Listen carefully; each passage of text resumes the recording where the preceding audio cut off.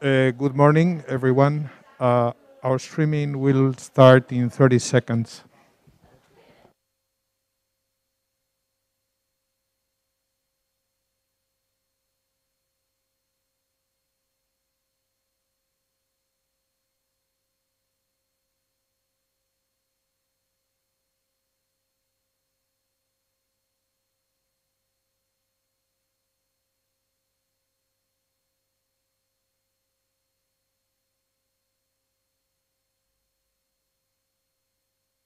Everyone, welcome to Tknika, and thanks a lot for joining this webinar. This is actually a multiplier event, the TeamWe project multiplier event. TeamWe is a QA2 project, and today we have a 2 hours and a quarter event to present the results of the project. We have this agenda that my colleague Enara from Meka will introduce later. So, yeah. From my side, that's everything. I just want to hope that you have a great event, that you enjoy the day. And yeah, I'll just give the floor to Enara Iriondo from Meka.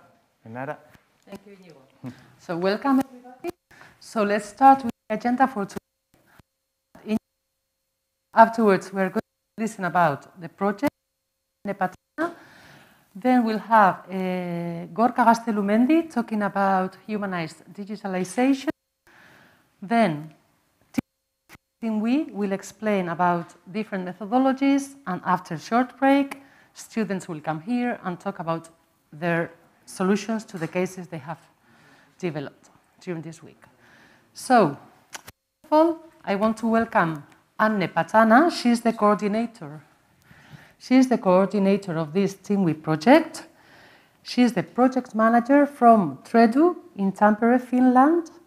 And if I had to explain TeamWe in 2 ideas, I would say it is welfare technology, and it is team teaching, and of course, team learning. But Anne, the floor is yours, and she will talk us about the project. Thank you. Thank you, everyone. Good morning. And welcome on my behalf as well. How can I make it?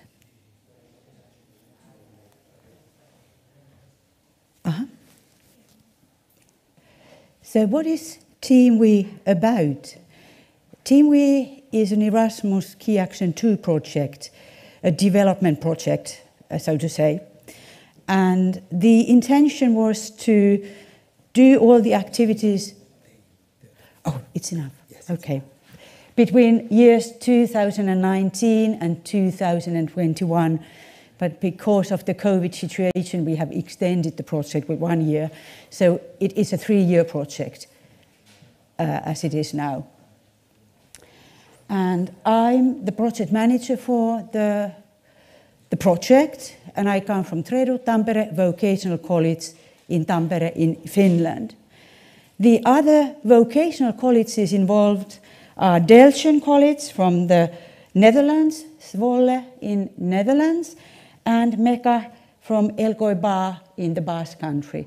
So we are the 3 vocational colleges, and we have the role, our role is to control and process the student process so that everything goes well with the student work.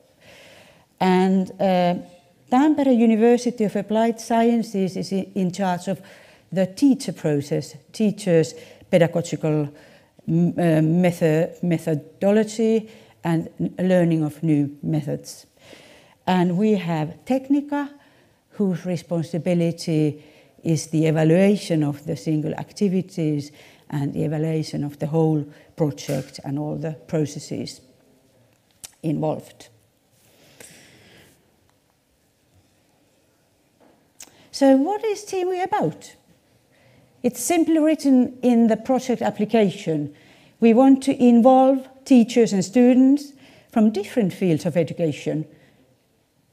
And by that we mean social and healthcare, electrical or mechanical, engineering and media, in solving real problems relating to welfare technology, together in teams. in workplaces in the field of social and healthcare. And the problems are either related to existing welfare technologies or technologies that are not used at the workplaces yet, but could be used if we help them a little with our ideas. And the COVID situation being mentioned again, earlier, I go back to that we couldn't, unfortunately, arrange the meetings at the workplaces with vulnerable elderly people, so we have developed cases simulating real cases with real clients in elderly homes, in nursing homes, or in their own homes. And how do we do it? How are we doing it? We are still at the middle stage of the project. We have different tools. We have design thinking for problem solving, just as one example. And then the teaching methods we use to carry the process through. And we have case-based learning, phenomenon-based learning, flipped learning, and I think that's all I've mentioned, yeah, on the slide. And this project is complementary to a project we did earlier between 2017 and 2019, because welfare technology is relatively new and people need to learn about it, to use it, and also the teachers need to learn about it and the workers in the field. So we wanted to develop material how we could teach welfare technology. And that was only in the field of social and healthcare, and then we extended it to other fields as well.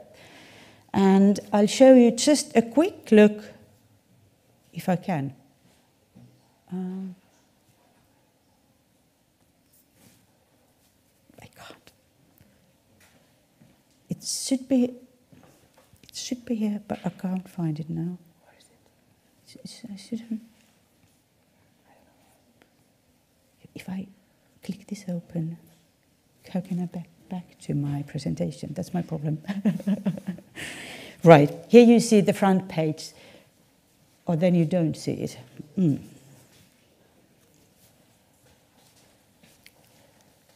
I couldn't get to the page, and now... Yeah, okay, I couldn't see those. We need to skip first. Oh, from here. Now, all right, so there you see the front page. So we have prepared teaching material, so anybody teaching in the field of social and healthcare in need of material for teaching welfare technology, there's a material bank for your perusal. There where you see teaching materials, they are categorized according to the themes, so please feel free to use the material.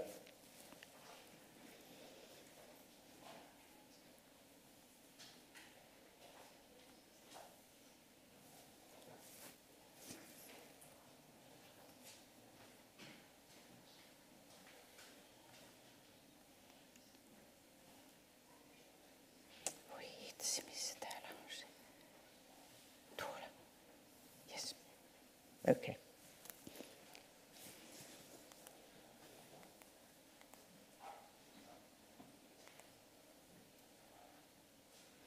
Background for the project, as I shortly or briefly mentioned earlier, is the growing older population, increasing healthcare costs, lack of care workers.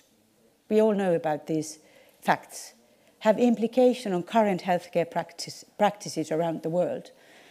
And accordingly, our current healthcare system or welfare systems are unmaintainable. And it's necessary to adapt, learn and develop health and elder care that meet the needs of patients and providers. And we have come to the conclusion that to meet these needs, welfare technologies are critical for elder care organizations. And that's why we also started with the project when we started in 2017.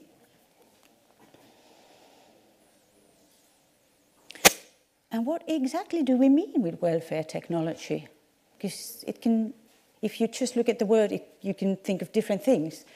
And the definition you can read here.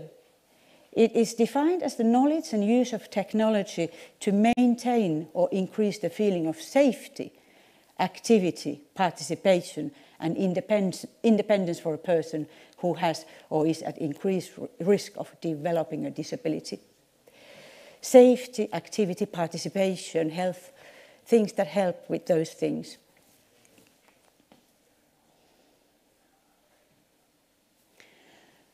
And there is need for action and commitment. As I said, we need more knowledge. So within healthcare and social services, implementation of welfare technology requires action and commitment across professional, organizational, sectoral and cultural boundaries, so that we actually learn how to use the technologies and implement them in real working life, in real situations. The goals for this project, well, to steer teachers towards methods of new teachership, the teaching methods I mentioned before, increase the knowledge and skills to use welfare technology among healthcare students and workers in the technical field as well. Because if you have appliances, they need maintenance, they need installation, they have software and stuff, so we need different professionals to work with the technologies, not only social and healthcare. And we want to cross borders between curricula. It's typically we work within our own bubble, but it's good to extend, to expand, to learn from each other, to learn about and from each other. And also we wanted to strengthen the cooperation with working life, but in this case, as I mentioned, we really couldn't get there and work with the companies. For the participants, for students, we want them to get experience of working in a multi-professional team. And of course, it develops your language skills when you communicate in a foreign language for a certain period of time. You get cultural awareness. You can't avoid it coming to a foreign country with different traditions. It's just a learning process. And key competencies, you always want to enhance your key competencies: teamwork, communication, problem solving. We have been solving problems this week as well. Responsibility, roles. You have your own role in your own team. And new professional skills, just skills in your own field, and new friends. For teachers, also new thing for many of us to get experience of working in multi-sectoral teaching team. As I said, we kind of tend to work in our own bubbles, so it's good to expand our scenarios. And different and new teaching methodology, oh, this word is so difficult, methods. Problem and case-based learning, flipped learning, design-based learning and teaching, and team teaching. For the teachers, the key competencies as well. And new skills, new friends. So what happens has happened and will happen and is happening at the moment. We have had one teacher training week orientation when we started the project in 2019. And when we close the project, the teachers will get together, and that will be in December this year. And what we are doing here in the Basque Country this week, but what we have been doing, it was a learning, teaching and training activity, a workshop for both students and teachers. And we have had one of those in Finland, and we will have one of those in the Netherlands later this year. So it's cross-curricular workshop, social and healthcare, electromechanical and media fields. And we solve problems related to the cases, the certain cases, client cases. And at the same time, with the student workshop, we had the teacher workshop. They go parallel during the week. And our themes are the before mentioned teaching methods. And we work in multicultural and multi-professional teams, learning, as mentioned before, professional skills, strengthening key competencies.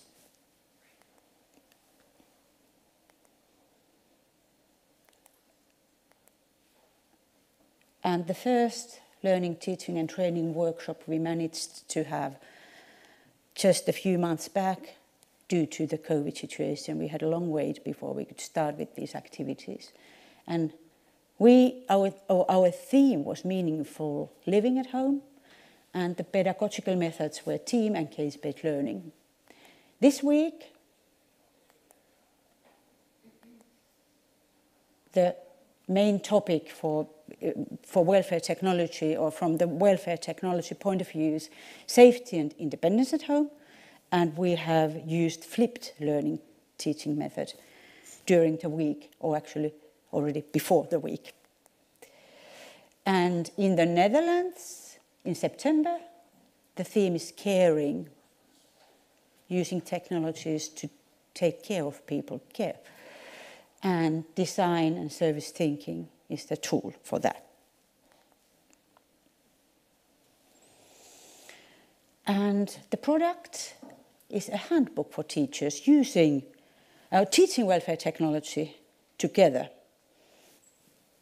And I don't know if I'll try and find it here. Let's see if I can. No, sorry. No. Here. There you can see.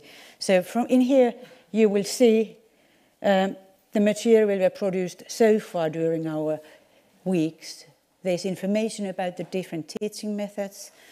There are all the presentations the students have prepared, the teachers have prepared, and there will be evaluation of the weeks and of the project later, so the reader can see how we succeeded and how we feel, or what we feel is useful and what we feel might be done differently in a similar project later.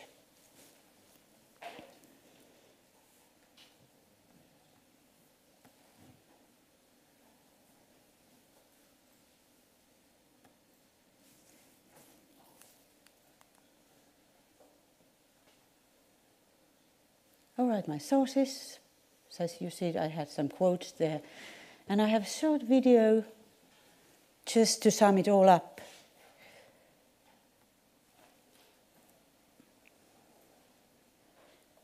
As soon as I can find it. I think it's this one.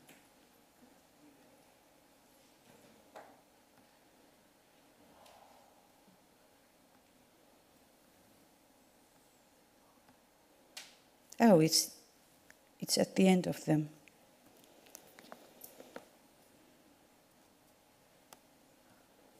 No.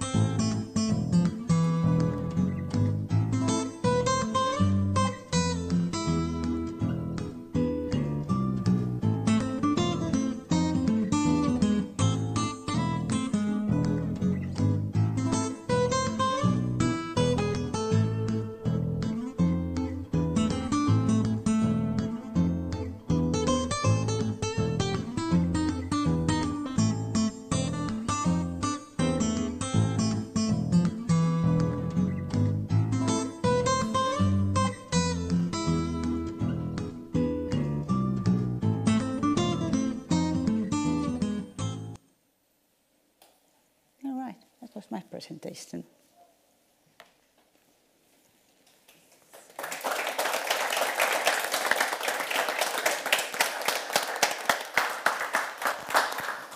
So thank you very much, Anne. I think we all have, and people who are listening especially, have a more clear idea what TeamWe is and how much we are learning with it.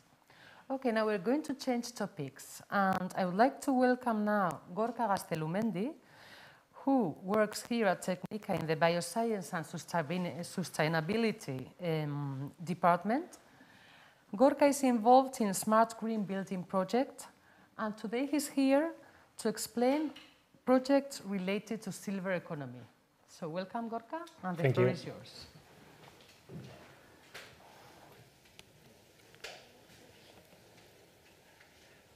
Okay.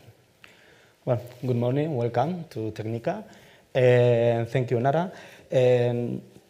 Well, I'm going to explain now the projects we are developing, we have developed, and we are now developing too, related to the silver economy. The project that is directly related to the silver economy is the Guinea Digital Home. But I think it's better to understand if I show you where we started and where we are going to. So the first project, when we started taking into account the silver economy and the special needs, is Tiny House. This project was it started 4 years ago, and there were nearly 9 centers of vocational and vocational training schools participating. They were for different professional families, such as construction, energy, carpentry, electricity and electronics, social and cultural services. They are, some of them, we can think that they are a bit disconnected between them, but we saw that with a cooperation of different professional families, we can expose each one, we can expose our knowledges, and at the same time, we can receive the knowledge of the other families. So I'll show you this project. This is a small project that was designed by the teachers of these schools, and after the design process, the building was built by the students of these schools. So I'll show you the video so you can give a general idea of the tiny house.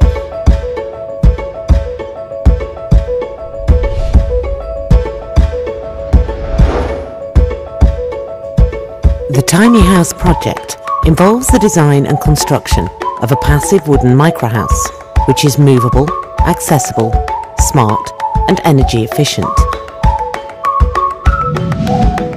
One of the biggest problems in the future will be housing. With built-up areas becoming ever denser, we need new sustainable housing projects which rely less on large spaces. The Tiny House project is geared towards research applied to professional training for new trends in buildings of the future, under the Passive House Standard, which adheres to the European Directive on nearly zero energy buildings.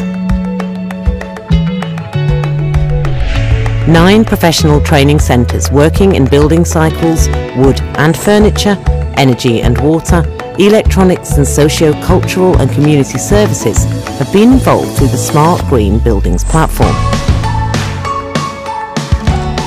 As part of a collaborative working group, the centres each take charge of the different areas involved in the building process to create a unique prototype which enables the students to acquire knowledge and put new ideas into practice. Various professional families and professional training centres in the Basque Country have been involved over the last 2 years in devising new building methods to improve the quality of life in our cities. The project has used sustainable materials, particularly wood, owing to its benefits for construction and well-being, given it enables total thermal insulation to create comfortable spaces in which the temperature is self-regulated.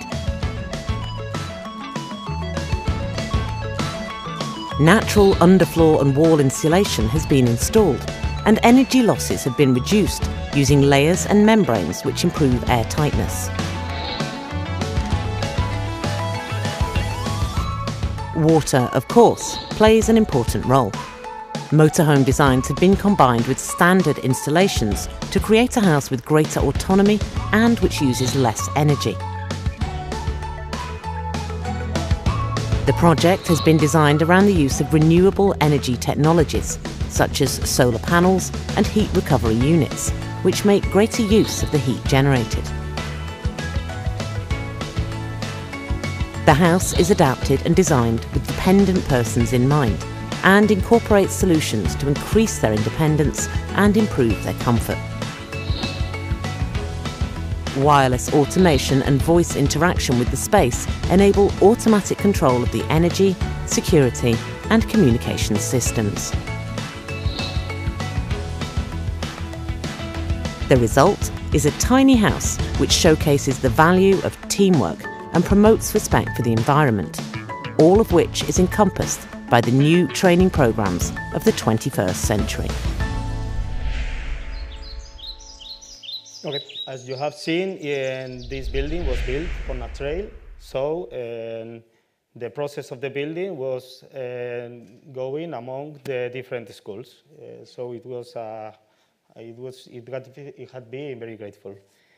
So as you have seen, this one is more focused to the efficient building, but we started with some concepts of taking care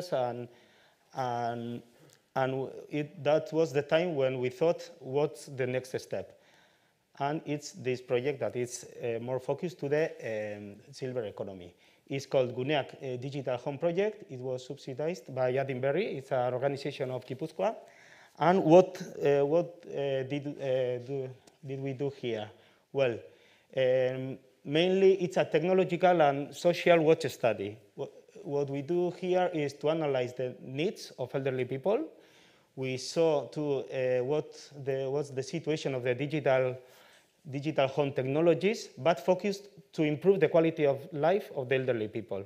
Because it's technology for technology, we know that there is much technology, but we want to improve the one who allows to improve the quality of people, the quality of life, to have autonomous life, full life, and so on.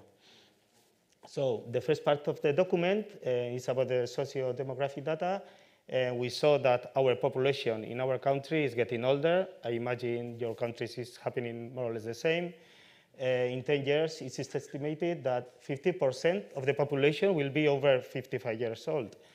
And our life expectancy is increasing. So the dependency is increasing. If it's overaging, it's increasing much more. So we see that it's very important to take care of them. We see too that the family patterns are changing. Some years ago, it was more usual, at least here, that one of the parents, usually the mothers, they were maybe they were not working, they were taking of the elderly people, the grandparents, but nowadays all of us want to work. So the demand social services are increasing too.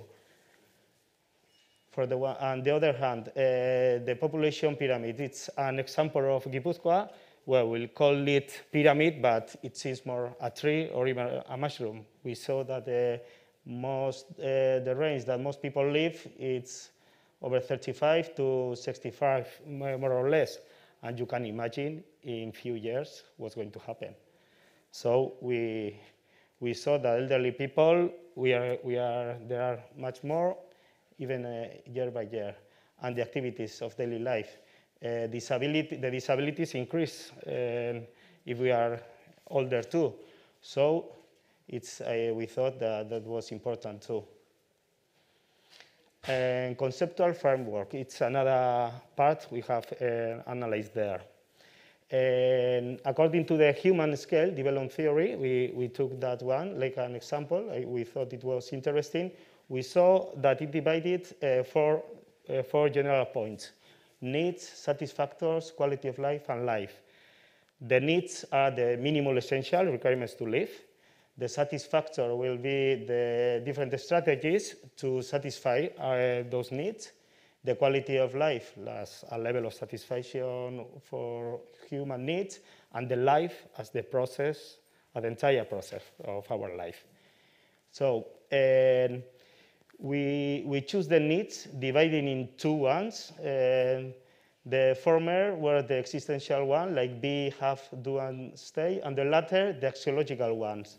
They are the ones who give us like more, a way to explain it could be more quality of life. So with two types of lines, we did a matrix. We constructed a 36 needs group. We have here, you can see here the example.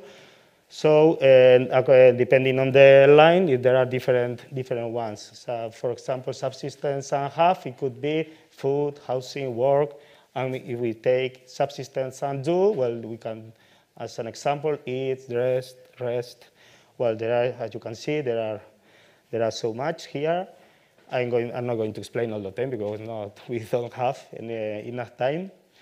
So after that, we try to explain in this document the axiological needs too. In each one, we try to explain them. We give them different examples, but it's a bit longer to explain now. As you can see, there are different examples. And after that, what did we see too? And it's just a reflection in this point. The concept of poverty. Usually when we think about a poor person, we are thinking about money. But we see that these concepts of axiological needs, they are very important too. Because showing this we saw the person on the right hand, well, he has many food, much food, drinks, a smartphone, but he is alone. The other one, well, it seems that he has not money, but well, at least he's with a dog. Well, we saw that the poverties of this, we know that money is important too, to live, but different concepts like subsistence, affections, and so on, they must be taken into account too. Just a reflection point. And digital home. We started thinking about, is it digital home, is it necessary? And can it give us, well, something that we don't have? Because the home, we saw that elderly people, they decide to live. They don't want to go to a nursing home. They want to maintain their belonging concept because they live in their home all the year and they want to continue with that. We saw that the home, it must be adaptable to the changing needs. We are getting older and we want to adapt to these needs too. And it must be easy, affordable, sustainable, because if it's too expensive, it doesn't need. So digital home. What's the digital home? We saw digital home as the one who uses integrated technological equipment and systems. And it offers these equipments, it makes easy the management of and maintenance of different devices, it increases the safety, it improves telecommunication, we can save money too because of the different devices, and it's another way of entertainment, leisure, relationships. Well, and we saw that there are different possibilities with the digital home. So, more it's an scheme that how it works. For the one hand, in the one house we have a indoor electrical installation. It's necessary in our houses because all the devices work with electricity. And on the other hand, we have the telephony network, television network, information technology network, but they are not in an usual home, they are not connected. So with a home automation control network and a residential gateway, what we do is connect them. So we can manage different devices with a smartphone, voice control, computer, tablet. There are different ways. And this installation, there are different ways. We have four different forms. Star, bus, electrical network, and mesh. The star, and to have a general idea, is the one who has a main device and all the controllers, devices, all are connected in this device. The problem, if this device doesn't work, the system falls. So, well, it's not a very expensive one, but it has this handicap. So there is another one, it's more complex, that it's the home automation bus. It's a wide connection, but it's not with a main device. All the devices are connected within them. If one doesn't work, it doesn't matter. We have the other ones. This is more complex, more expensive too. Another one that is not used here. Maybe some years ago there was more usual, but it's not, and it's quite unusual now. We don't have any other installation. We have only the electrical installation, but it's not very used system because nowadays we see that the stability decreases. It's not as stable like the other ones. It's cheaper, but it's not stable. And the last one is the most known one, the wireless system. It's quite economic because we don't need in the house. We don't need just the main entrance of the internet system, and with a Wi-Fi system, well, the other devices are connected there.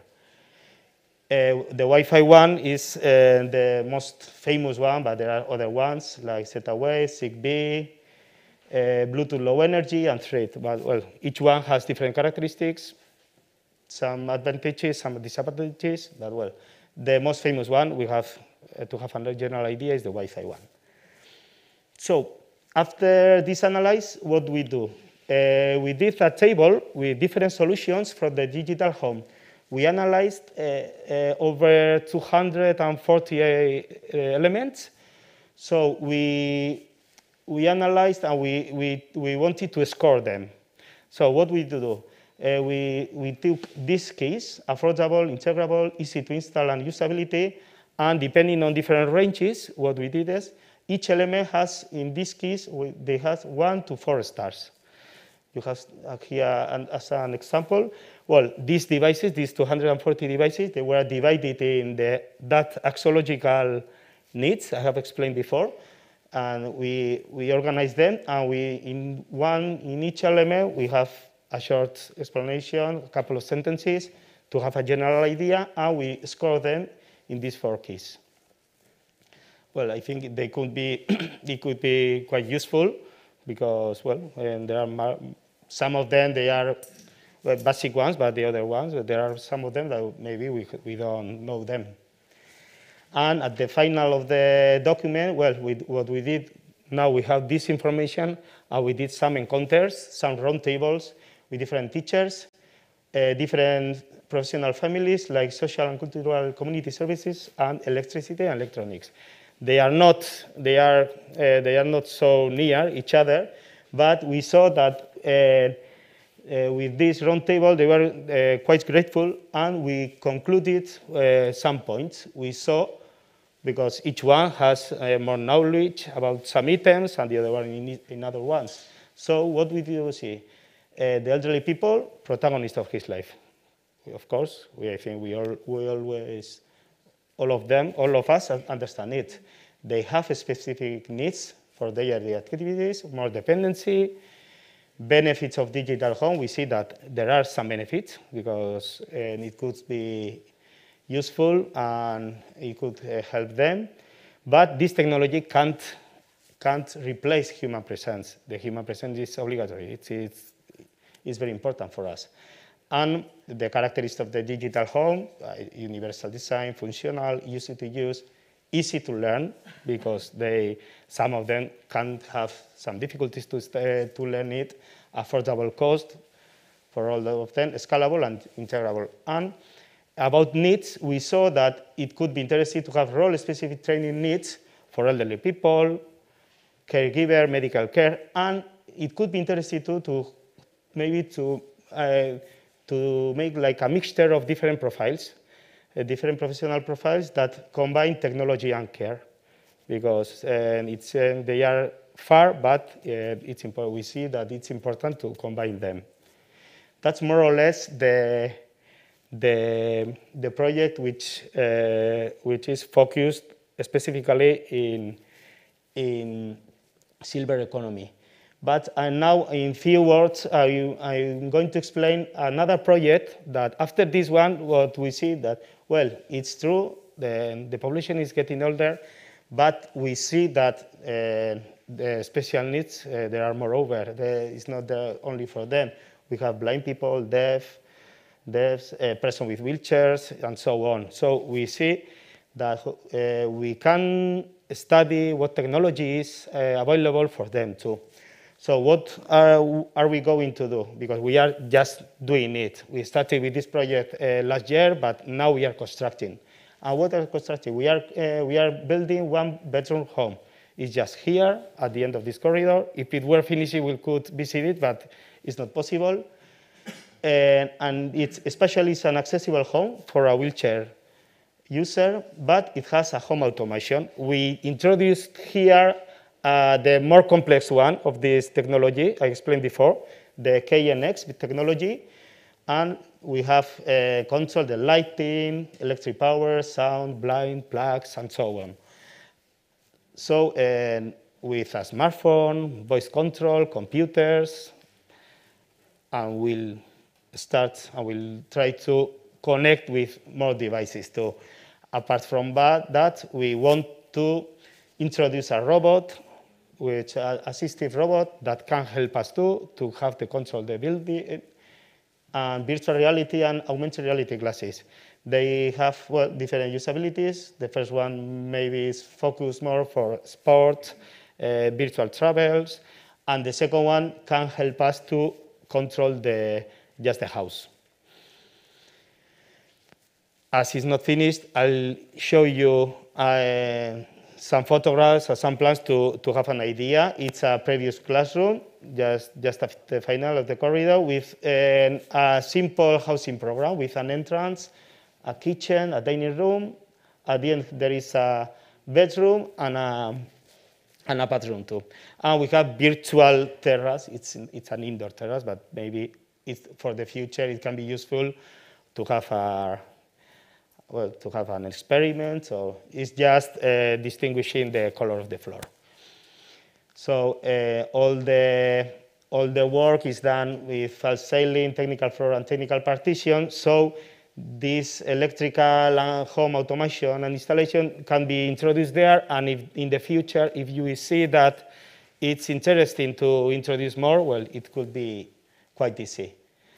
With a distribution, I have adapted to a wheelchair regulation with a sensory floor for detection, fall detections too, and the installation of domotics. Well, I'm not going to explain them because it's too complex, but it's, as you can see, it's quite complex, but we want to control all the devices that are introduced just now, and in the future we'll try to do them with the new ones. And some photographs to have an idea. That's the classroom. We are just making the partitions, and some conducts are installed too. And how to work? Well, for the one hand, we'll try Tknika and BED collaborators working. We'll be there with an open vision and considering different needs. And the other hand, we would like the participation of different institutions and organizations because they have previous knowledge. They know much about these items, and they have more contacts with different companies, and they can help us too. And we want it to use like a laboratory, like a living lab, and to try current products and develop new ones too. And that's more or less the project. Thank you for listening to me. And I would like to finish. Well, as I have said before, technology, we have much technology, but I will show you a short video and how humanized technology can be used in another way to understand. Thank you.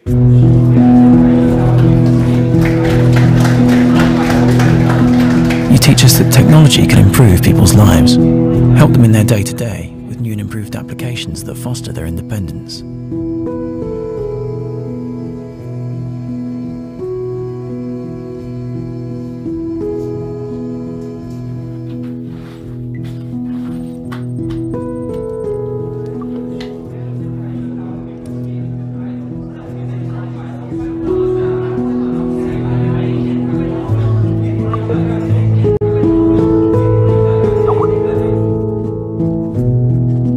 teach us that technology unites us and brings us closer to the people we love.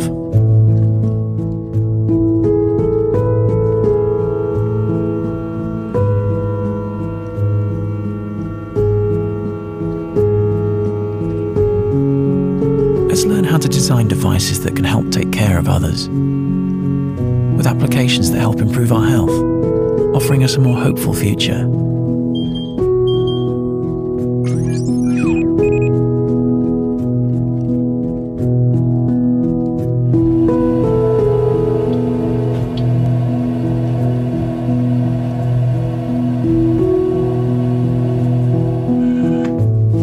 We have learned that technology is useful on many fronts, including bringing us closer to those who are no longer among us.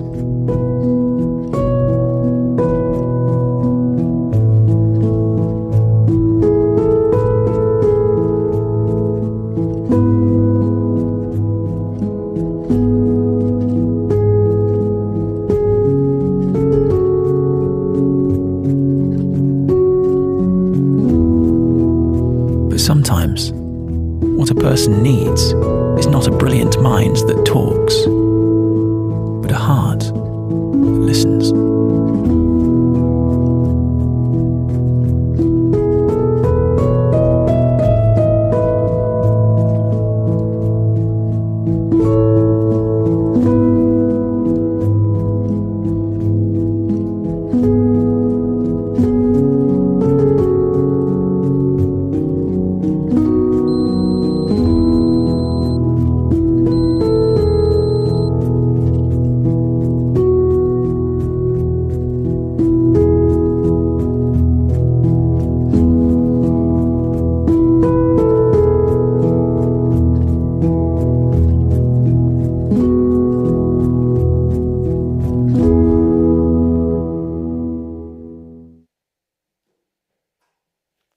Thank you.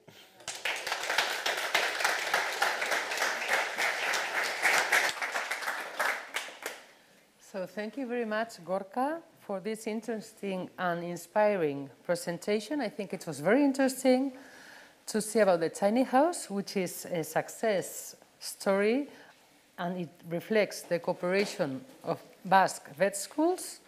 It was really interesting to see that reflection on the needs and to see how welfare technology can help meet those needs. And the last project you are involved in, which is the smart adapted housing.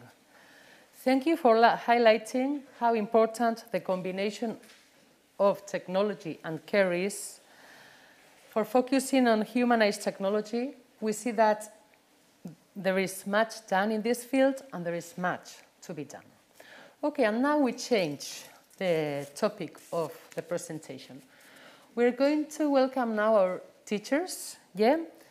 They are going to talk us about different methodological approaches. First, we'll have a short introduction from Nina Skolasalin and Hanne Mäki-Hakola from TAMK, which is the Tampere University of Applied Sciences, yeah? And they belong to the Department of Vocation Teacher Education. They will give us a short introduction, and then after this, we will have 3 short presentations focused on these methodological approaches we have listened about. First, we will have Jolanda Van Til from Deltion College, and she will talk about dialogical guiding as a teamwork, and she will focus on teachers' roles. After Jolanda, we will have Inga Pontio from Tredu, Tampere, and she will talk us about flipped learning. And finally, we will have Patrick Pickhelder, who will, from Deltion College also, who will talk about case-based learning. So, welcome, Nina. The floor is yours. Thank you. So, I would like to introduce our teachers' teams and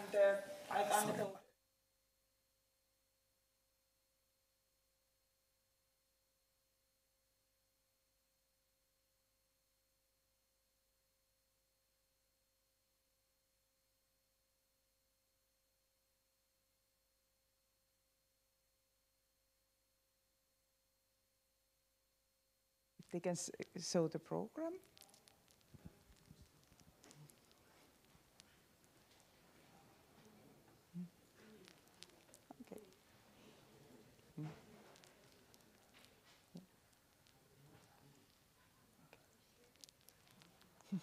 Maybe I'll just explain.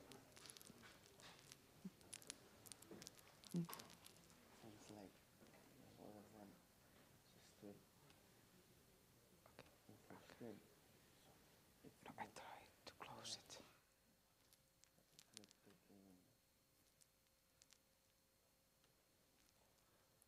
Thank you. Okay. So, like Anne told, last time in Tampere, the teacher's point of view was team teaching and case-based learning. Now we continued with those teams, but we added the flipped learning to the process. And while students has been working with their cases, the teachers has been working together with the teaching methodologies. And please, welcome. Yolanda will start, and then Inga will join, and Patrick will be the third team. The floor is yours.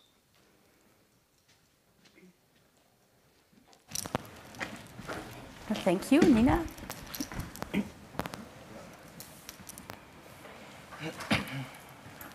No, I don't.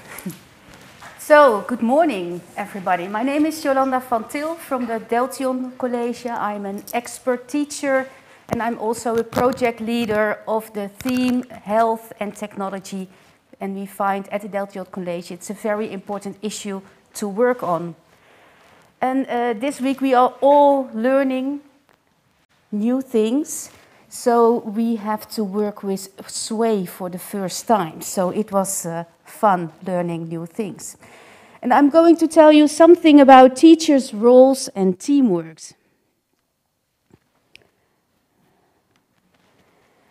And why this question, why we paid so much attention to this subject this week. It was in Finland, and we are with a group of 12 teachers. And the role of the teachers is to guide the students in their process of working on the cases.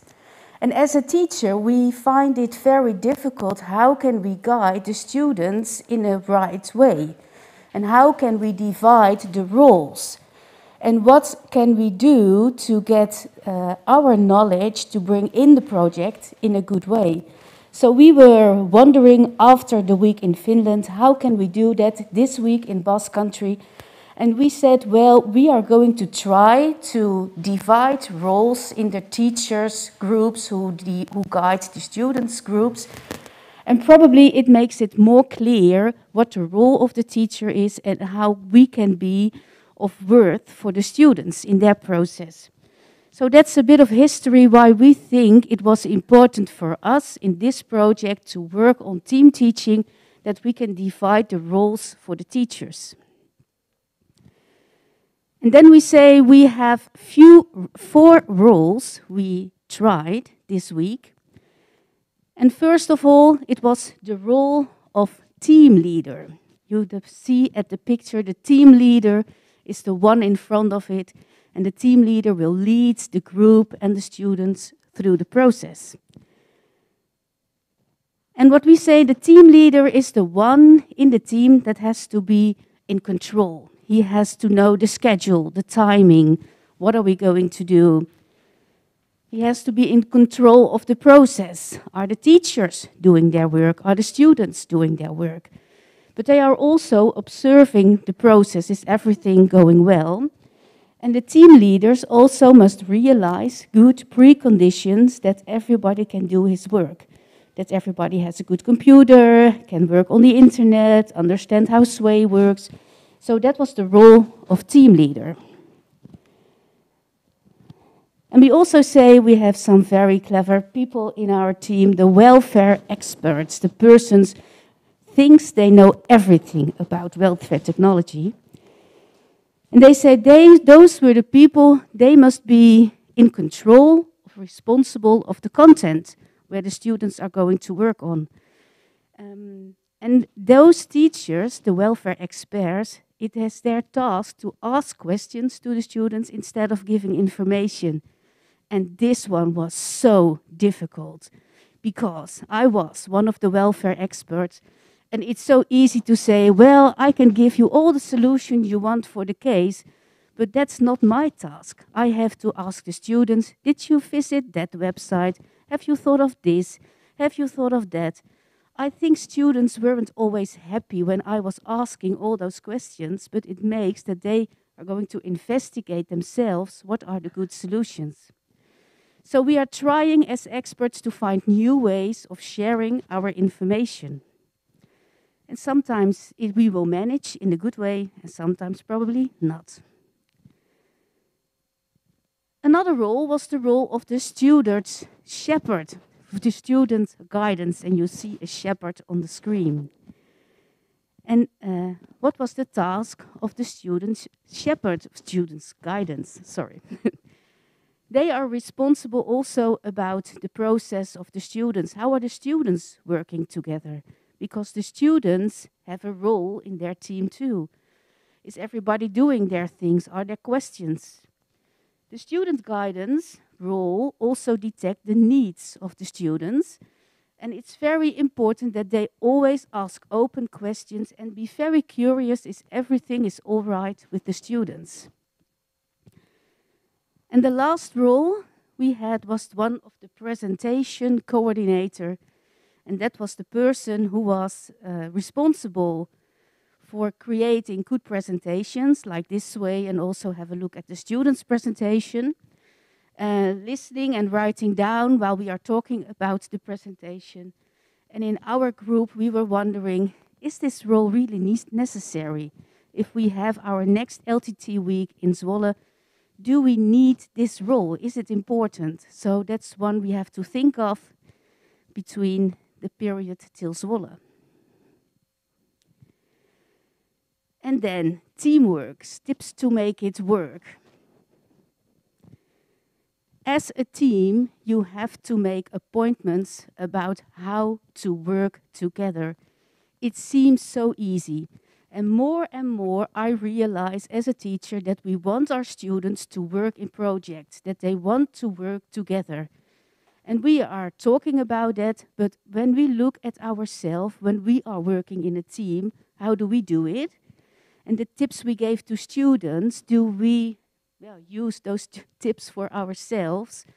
So we say when you work in teams, you really have to make appointments about how to work together.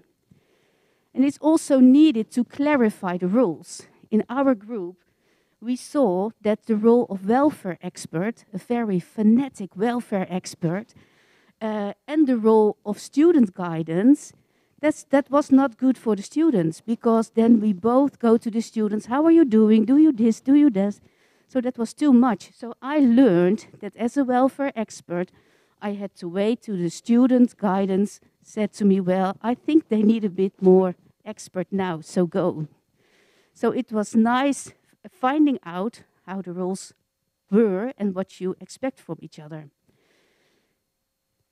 And this was also interesting. You can feel powered by your role, because maybe it is not in your nature to be the project leader. But if you have that role and you were forced to manage that role, you can learn how it is to be a team leader, and you can learn new things and will be more certain about your role to do it another time. And we said working in a team teaching is a process. It needs a lot of time. But we think team teaching must be fun. Because sometimes when there are struggles, when you are looking for the borders between the roles, it might be nice to make a joke of it and laugh about it and learn how you can manage. So it doesn't mean that it has to be negative, but keep it in a positive way, because life is always learning. Thank you.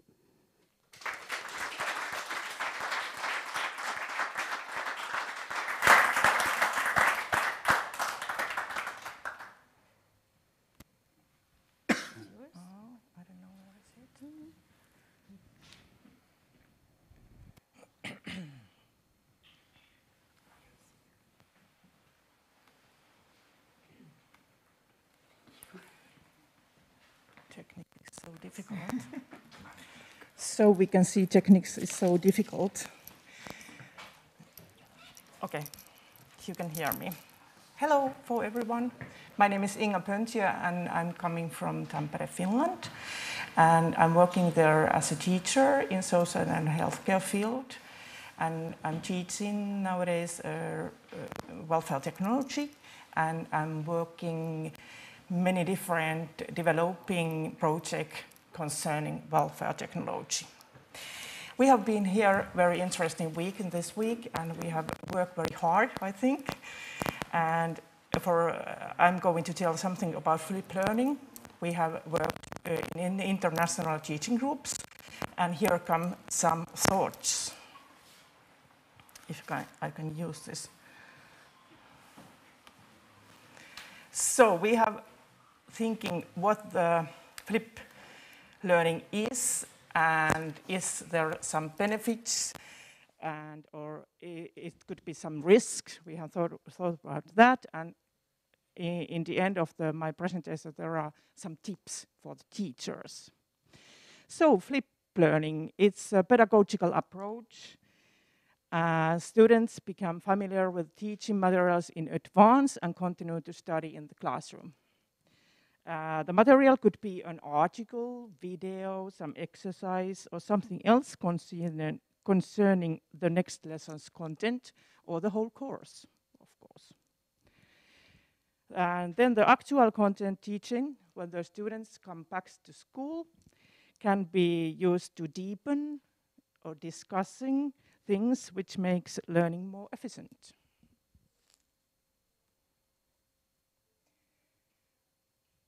We have used SWOT analysis to think about strengths and opportunities, and here comes some words about that. Strengths and opportunities, these are good, this is benefits. It gives students the opportunity to work individually and learn at different rhythms. So they can study, for example, in evenings time, after their hobbies, or in the bus or train, or so on. And lessons are very well structured. There is a time for communication when the students come back to school, the teacher, student, and maybe student in the little groups as well. Students and teachers' digital skills improve. If you send them to students, for example, a link to some article, or maybe they have to see a video, so they have to find it, how it goes. And teachers' work becomes more sustainable and creative. You can use, if you're a teacher, you can use the same material, pre-material, many times. But there could be some weaknesses and threats.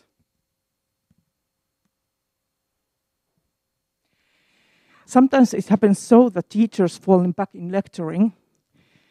Maybe they forget in the classroom that not to continue discussing about the pre-material or deepen it, so just start lecturing. Poor task planning from the teacher.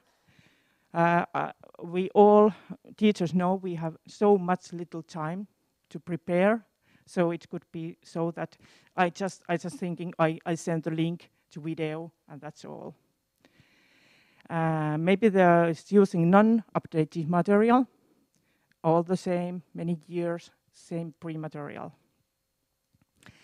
Difficulties in involving students in the group, because if they are working individually at home, so it's hard to involve the students in the group when they're back in school, for example. And there are always differences in the student levels.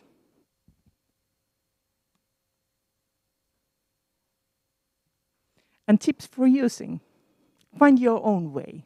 Do it what you are easy to use. Prepare the students. Give good instructions, because they are always so that the students don't know. I didn't know what to do. Be selective on the videos and material you use. There is a lot of information in the internet. collaborate with colleagues in different roles, as we have done this week. Reflect and adjust. Thank you.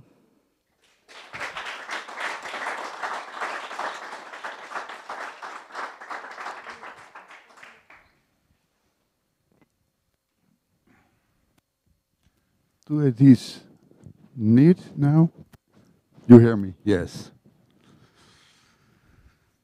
Thank you, Nina. Welcome.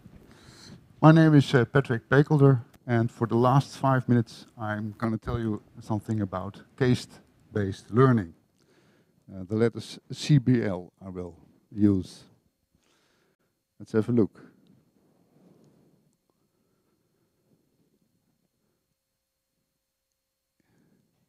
In our team, we talked and learned a lot about case-based learning. And I will tell you the most important aspects of case-based learning now.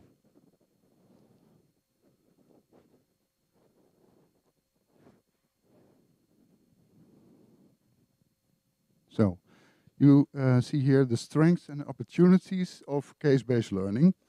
For the first, the collection to real life is motivating. That means when you have a case, it's real for a person that will motivate and stimulate the students in a good way. So that's the most important thing.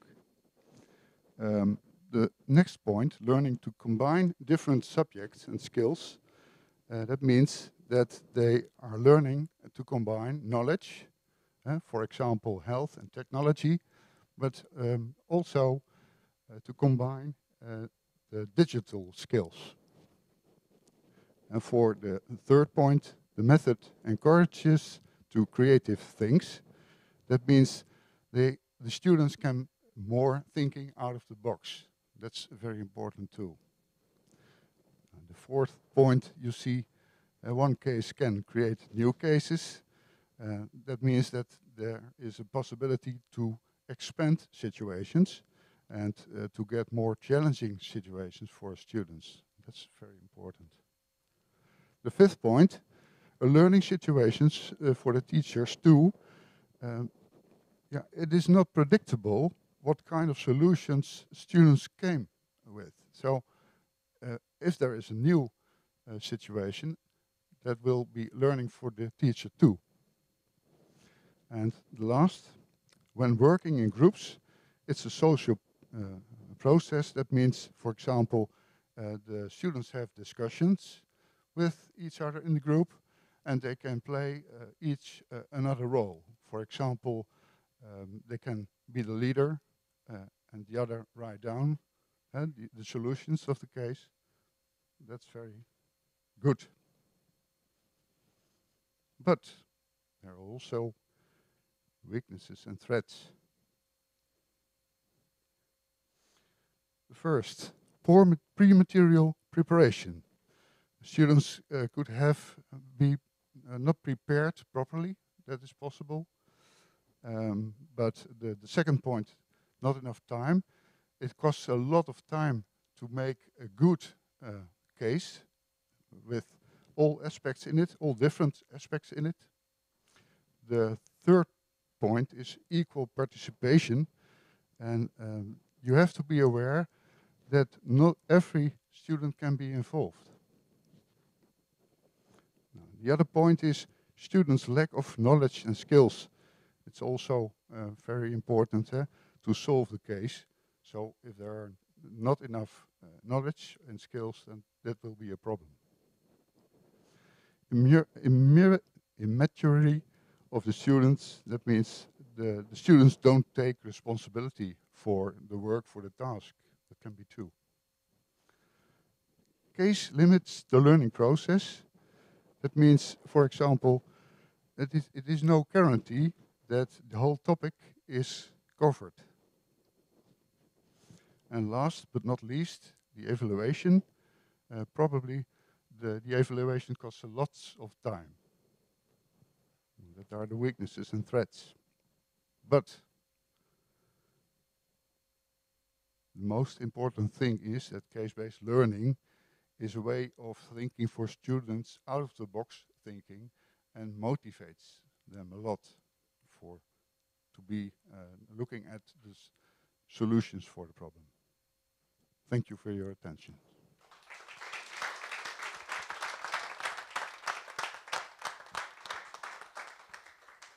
So thank you, all of you, for these interesting presentations. And you have seen that team working is about cooperation, collaboration, and coordination. And I want to use Yolanda's words, that this teaching and learning process can be fun. It is a process. And Patrick's words also, that all of us have to think out of the box. So we are going to finish this part. We are going to have a break. We see each other here at 11:30, isn't it? So that you can have a coffee, we can have a coffee, and we will be here with our most important protagonists, students. We are going to listen to how they worked and how they solved their cases. Thank you very much. See you in 20 minutes.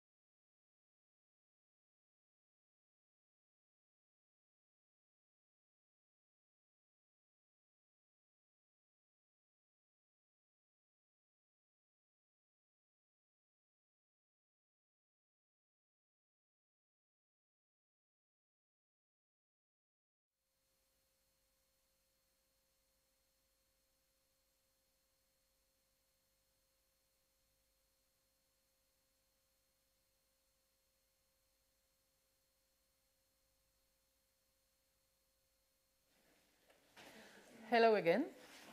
Yeah, now, as I told you before, it's our students' turn. Yeah, as Anne told you before, they have been working in cross-curricular international teams, which is quite a challenge. She told you that we have students from different specialities, and you will see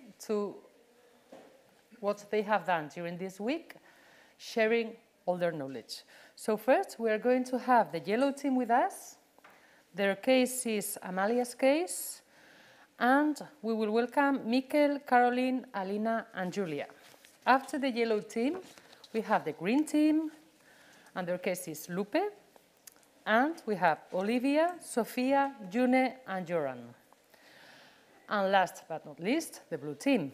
Yeah, their case was Ana Maria's, and we have Mikkel, Miren, Thomas, and Annette. So, want to welcome the yellow team.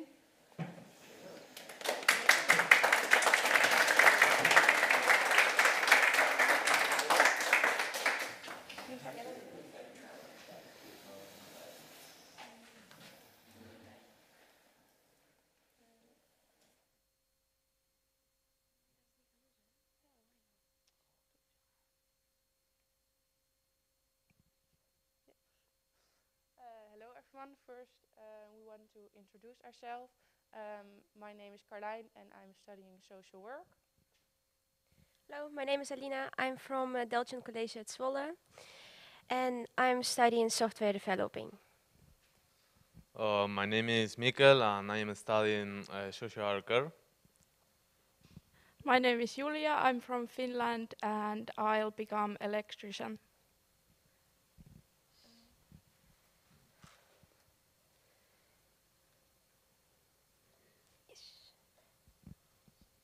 First, who is Amalia?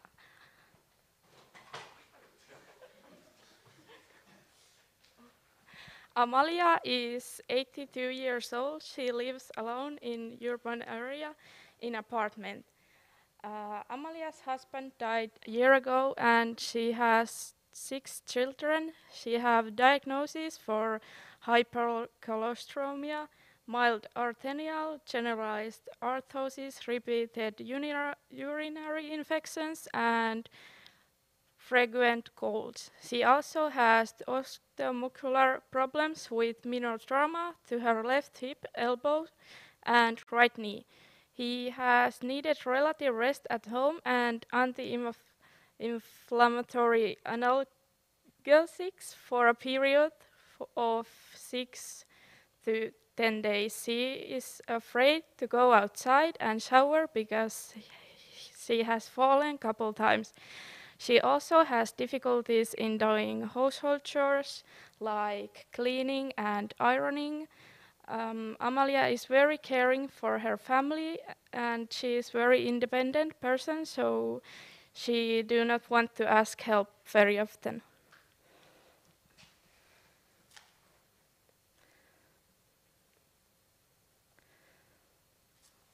Our first solution for the difficulties in doing household chores is her family helping with cleaning and groceries, and since her children are visiting her every day, they can help it very easily.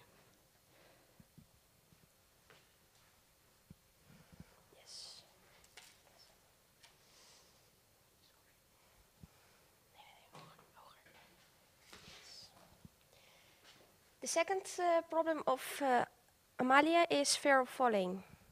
So for this problem we have few solutions. In this video I will show you the first solution is the hip airbag, or like normal airbag. So you can see the video.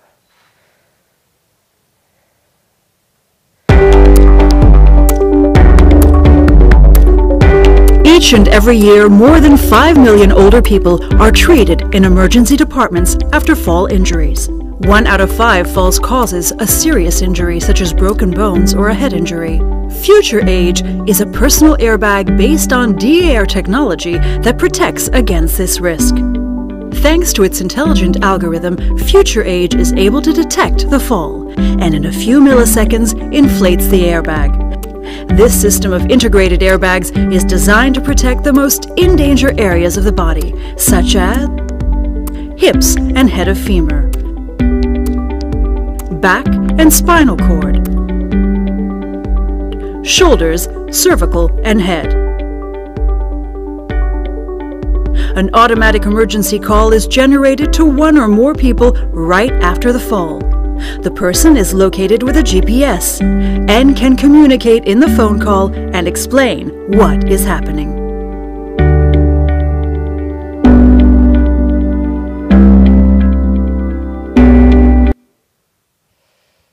Yes, because Amalia has already fallen a few times earlier and she has already broken her bones. So it might help her to go outside alone and not with her children. So. She's also afraid to go to the bathroom alone, so maybe it's possible to have like an anti-slip mat for a bathroom, so she won't fall. Also, it's necessary to has like bathroom handles, so she can hold herself and not slip every time.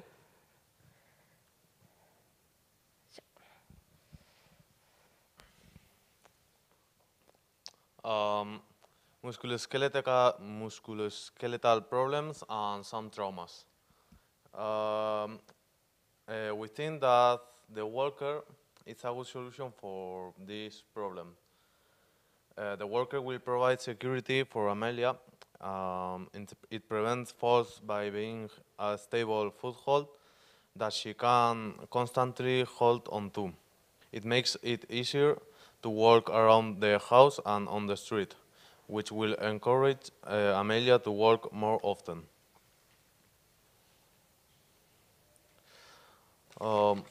The other solution for this is a tablet.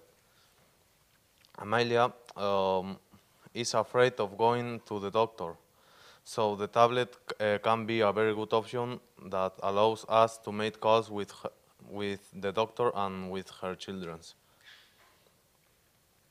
Amelia have to take medicine every day, so this machine will remember the medicine that they have to take each day.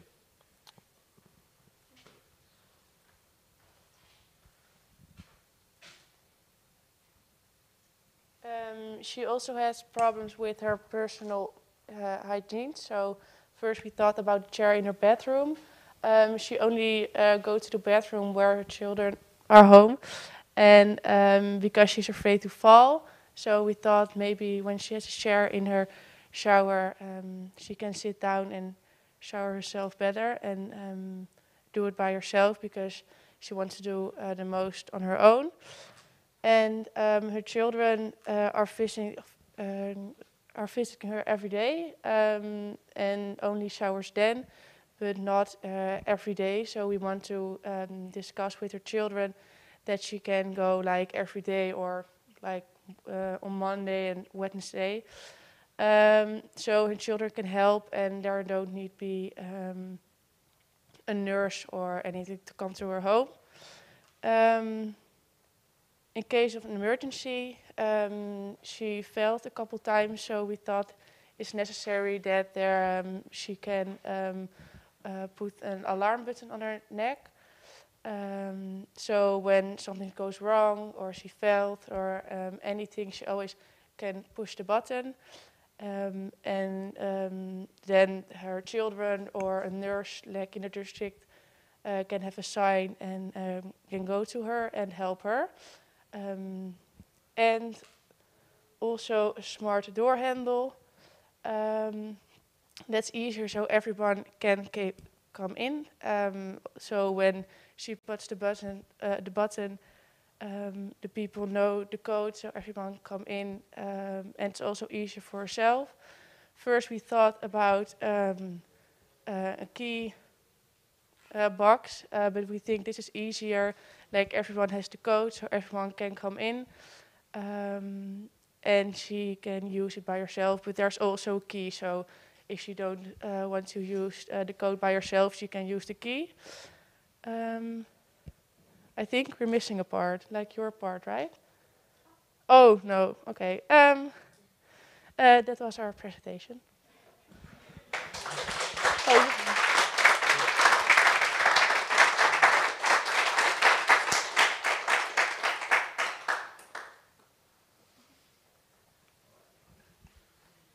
So, thank you very much. Green team, please.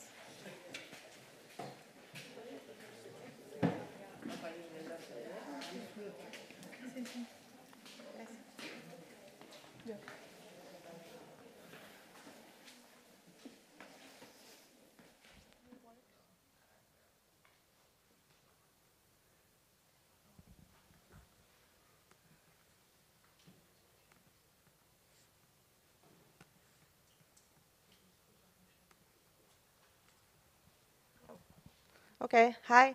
So we're Team Green, and this is how are we? Yeah. So my name is Sofia. I'm 24 years old. I'm studying to be a practical nurse, and I'm from Finland. My name is Olivia, and I'm 19 years old, and I'll become an electrician, and I'm from Finland. My name is June. I'm 16 years old. I study social care, and I'm from Saraut. I'm Johan. I'm 18 years old. I study software development in the Netherlands on Delft College. So our case was Loop, and she's 85 years old. She lives alone, and that's why she feels lonely sometimes. She has a daughter and 5 siblings, and she also has a dog that she loves so much. She has Alzheimer, and that brings different problems in her life. And a few years ago, she was diagnosed with Alzheimer's disease. Because of that, it's hard to feed, wash, and dress herself, and she also forgets to keep the house clean and to take her medications. She often burns her food because she forgets she had it on. She does not remember where she keeps things and forgets her keys in the front door of the house. She also has sunset syndrome, so it's difficult for her to see at dusk.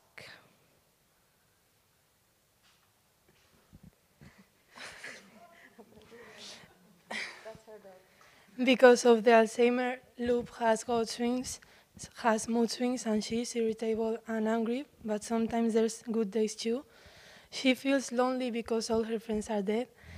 Loop has 3 brothers and 2 sisters who used to visit her 4 or 5 times in a week, and she also has a daughter who visits her 2 times in a week.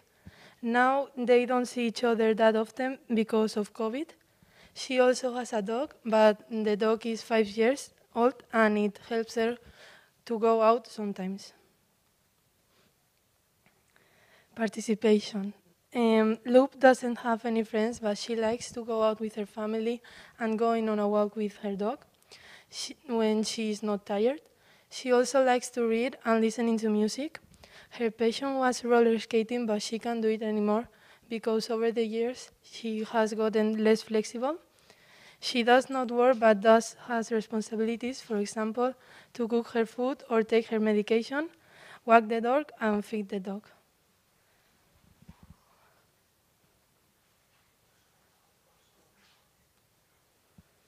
She has a dog, so she goes out every day. She likes to go to the park, and it's a very important place to her because it reminds her of her childhood. Her daughter and siblings are only people she sees, so unfortunately, she doesn't see them that often anymore because of COVID.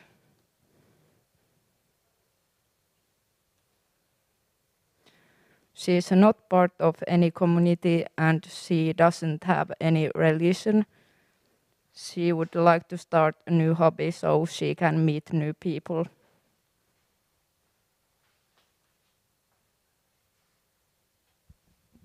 Okay, now we're going to talk about the solutions we have.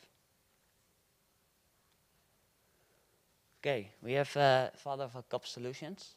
We looked at every aspect that she has with all the diseases she has or the loneliness. So we looked at she can more connect with people. So we, for that, have a tablet for video calls.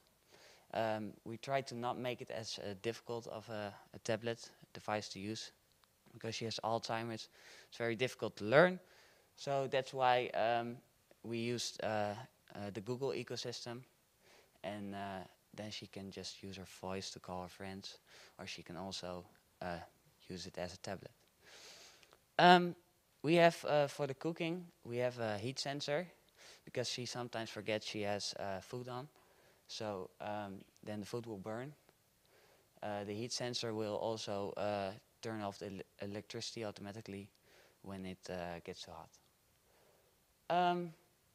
For cooking, to help with loneliness, you can also set up Zoom meetings, so she can cook with other elderly people, and then they can connect with each other and make new friends.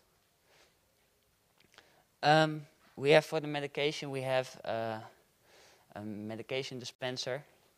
It goes off when she needs to take her medication. You can also set up reminders on the Google. I am now going to show you the pictures. We also have, for showering, we have an easy seat, so she won't fall, so she can take a seat. Okay, that's this. Okay, so we use this. It's a big tablet.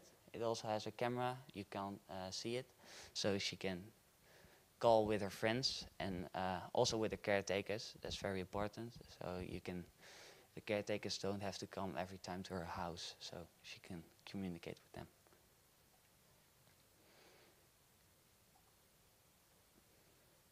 Okay, this is the stove guard. You also have an app for it, but you don't need to use it.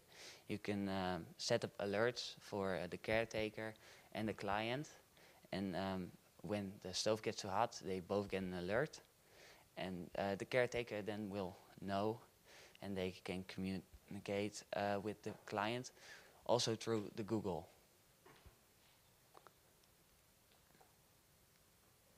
This is the medicine dispenser. It shows at what time she needs to take it. It has a screen, so she can see the scheme when she needs to take it, so she can constantly be reminded of when she needs to take her pills. It's very important. She also has difficulties with sunset syndrome, but Olivia will explain a little bit further about that.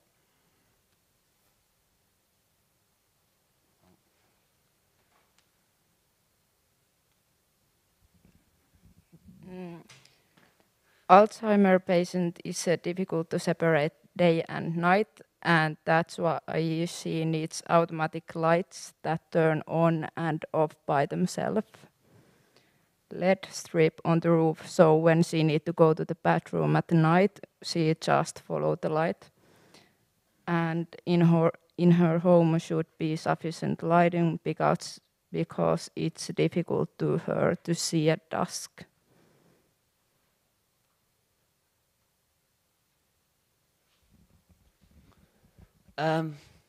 We have also set up some cameras.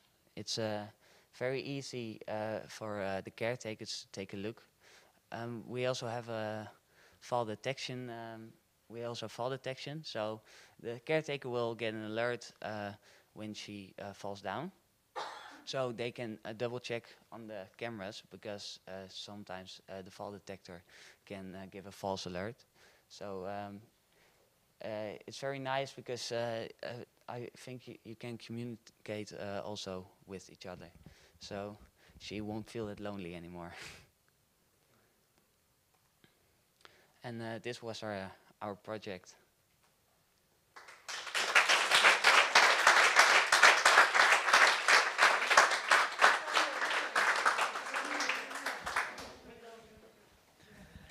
Thank you very much, June, Olivia, Sofia, and Joran. And now it's the turn for the blue team, who are going to talk us about Ana Maria's case.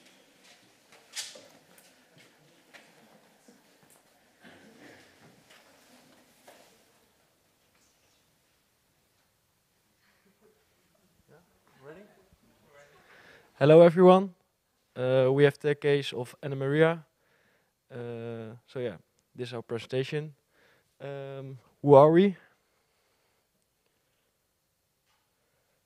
I am Thomas. I'm from Deltium College in Zwolle, the Netherlands. I'm Mikkel. I'm from Eibar, and I'm a student of automotive on Meka Eibar. Hello, I'm Miriam. I'm 19 and I'm from Eibar and I'm studying social care. Hi, I'm Anette. I'm from Finland and I'm studying to be practical nurse. To start, we present you Ana Maria. She is a 80-year-old woman. She lives alone on an old house with old furniture. She has a son who lives in a nearby town. She just likes to read, watch TV, playing cards, and chatting with her friends. And she was a cheerful woman, but now she is depressed because she can't do the things she used to do. What is macular degeneration? A uncommon eye disorder among people over 50 years. It causes blurred or reduced the central vision, and over time, your vision may worsen and affect your ability to do and see things. And Ana Maria has diabetes of type 1. The type 1 of diabetes is a serious condition where your blood glucose, the level is too high because your body can make hormone called insulin. And we all need insulin to live because it does an essential job and it allows the glucose in our blood to enter our cell and fuel our bodies.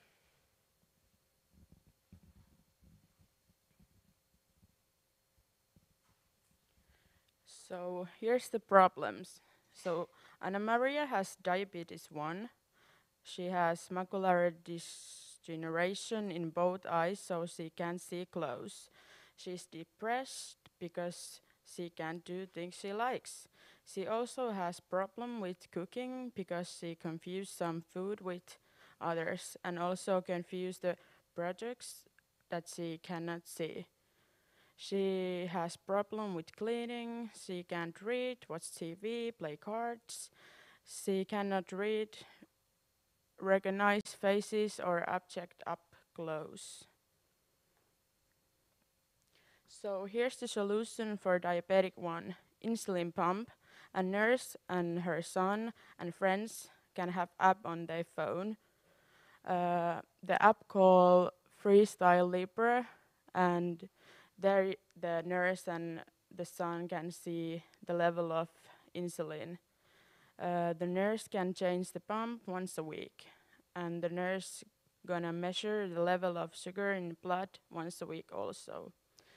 She will be assistant with the food service when her friends and son are not able to assist with cooking, because if you have diabetic 1, the food is important. Because if you don't eat, the diabetic 1 go worse. Because diabetic 1 often cause leg pains and muscle failure, she have to get a physiotherapist.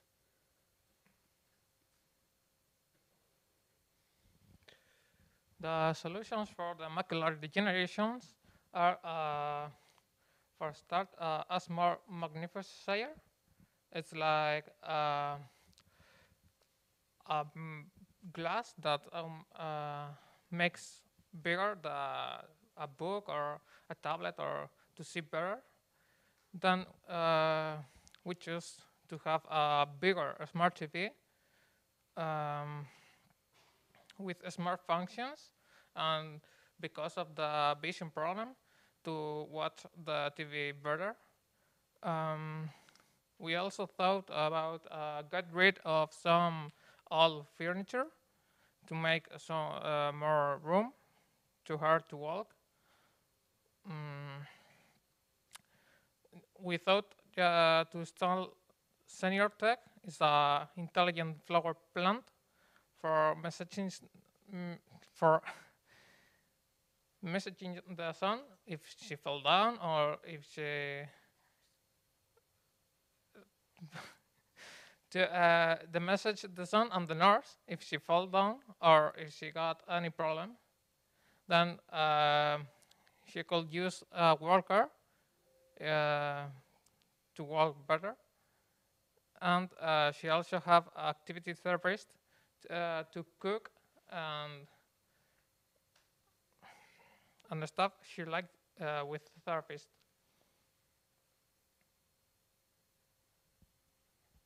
There we can see Ana Maria's, to help Ana Maria, new technologies. And for example, to playing cards, we choose giant cards or iPad, to cleaning robot vacuum cleaner with a mop. To social connection, we can use video visit or FaceTime. To read, we can use Kindle, audiobooks, or iPads. And a smart speaker with virtual assistant, we choose Alexa or Siri.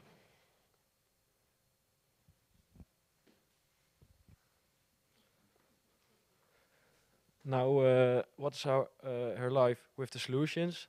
Now, Anna-Marie will be more happier, safer, and live a healthier life. She doesn't feel lonely anymore because she can do things now better. She's not depressed. Cooking is not a problem anymore, and she can walk freely inside and outside her home. She also doesn't have to go to the doctor or a therapist that often because she can video call the doctor and the nurse.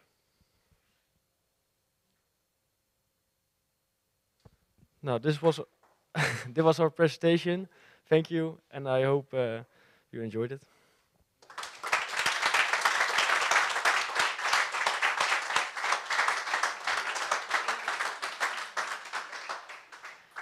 Thank you very much, Mikel, Miren, Thomas, and Annette. So, thank you very much for being there. I hope you enjoyed this seminar as much as I did. I want to ask you for a big applause for our students who made it really good.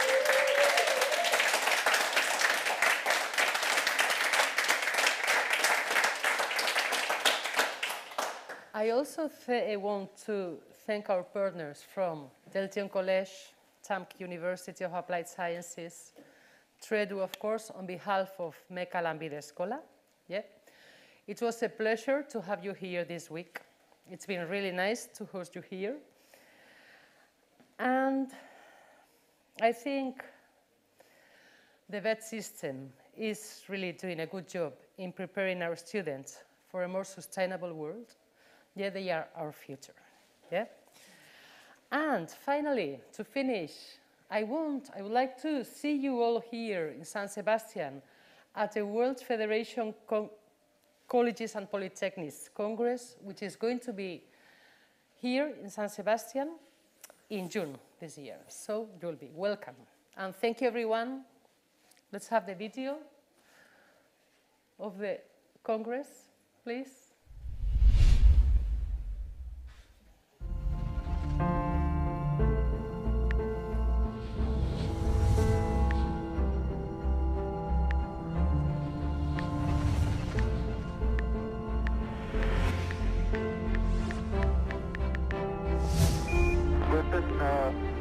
The future will bring unknown challenges that will change the way we live and work. Technical vocational education and training can provide us with so much as it prepares our future professionals. We have to relearn the learning process. Innovation is the key. We have to adapt to digitalization, connectivity, and smart systems, as well as values such as sustainability, social inclusion, and solidarity. It is time to get to know each other, to share, so that we can move forward. Time to listen, to learn, and to network. We have a great opportunity to know how excellence is achieved in the Basque Country, Europe, and around the world. We can discover different ways of working together to achieve gender equality and human migration. When you come, you'll see that the Basque Country is a place of traditions and innovation.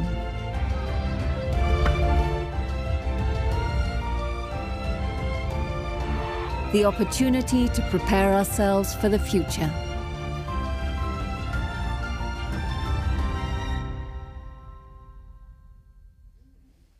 So, thank you very much.